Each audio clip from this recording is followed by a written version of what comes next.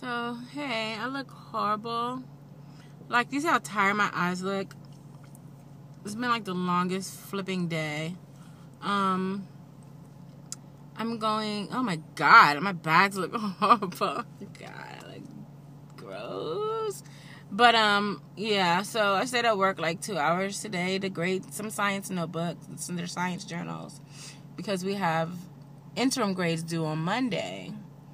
And I couldn't bring all those journals home, so I brought tons of work home. I don't know if you can see in the back.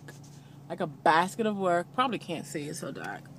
Basket of work and my bag full of work. So there goes my weekend.